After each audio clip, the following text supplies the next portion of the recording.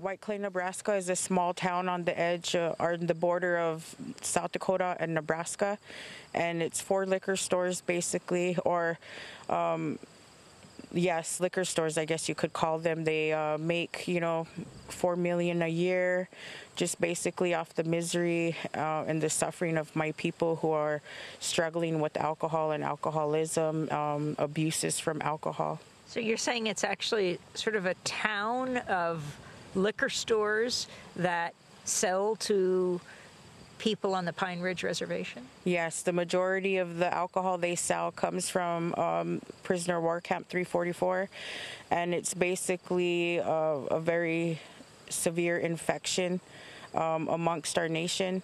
And so my idea when we first started fighting White Clay was to heal the wound.